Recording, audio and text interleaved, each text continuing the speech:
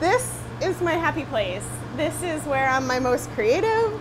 This is where, I love being in a kitchen. This is Faith Family Kitchen inside the Faith Assembly of God Church in Hyannis. Every Monday, Wednesday, and Friday, Jenny Wheeler and volunteers from the Cape Cod Council of Churches serve hot, healthy meals to families and individuals in need. We serve a variety of people. So we have 2 seatings a night. We have the families that we serve from 5 o'clock to 5:45, and then we serve an adult seating from 5:45 to 6:30. The people who come to Faith Family Kitchen are kind and grateful for the good food that Jenny serves. They're also grateful their voices are being heard. One of the things that so many people wrote is that they really were interested in knowing what was coming next.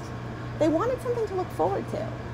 And I thought, that's so simple, but it really is a big deal. I post today's menu and then what's coming up on the next day we serve. And I do that every day. So they always have kind of a look forward to what's coming up.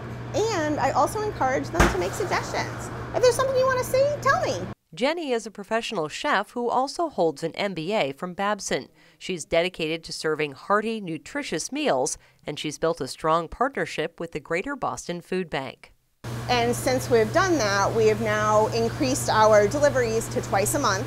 So we take in about 4,500 pounds of food a month. We get boxes and I don't always know what's coming, which is kind of fun. I get all of my fresh produce for free.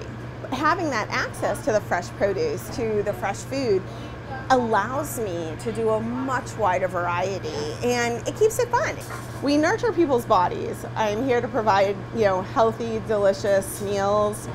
However, I really feel that we nurture their soul as much as we nurture their body. And in doing so,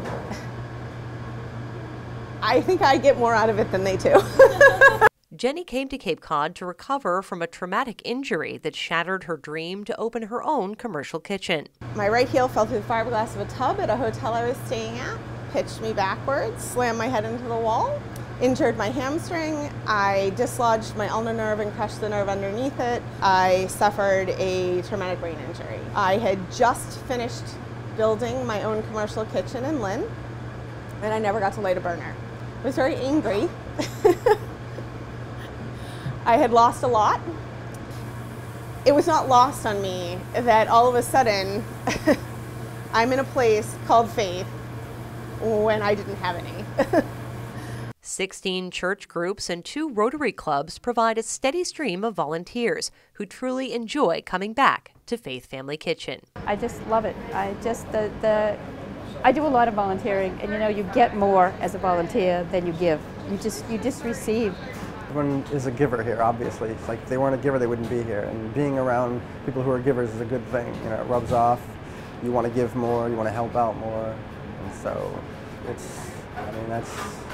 that's what life should be, It's you just give and give. Very good. It's an experience, and watching the different people come in and give them a nice warm meal on cold nights, and it works out good. I think it's good for them. Just last week we noticed it's how many people live one paycheck to paycheck. And it only takes one paycheck to be put in this situation.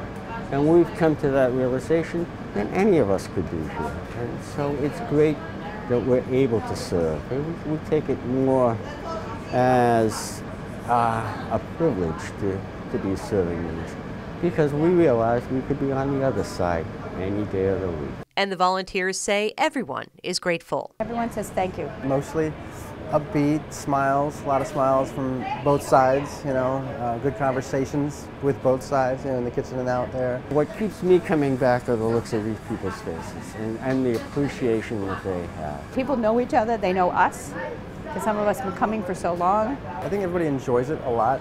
Like, even if it wasn't for the food, it'd be a good social time to talk and stuff like that, but it is good food. I fully realize that, if it wasn't here, I don't know where they would go. I think if somebody just came out even one time, they'd be like, oh wow, why haven't I been coming to this? This would be so much help, for my family and everything. And for Jenny, the Faith Family Kitchen has not only helped bring her back into the kitchen, it's brought back her joy.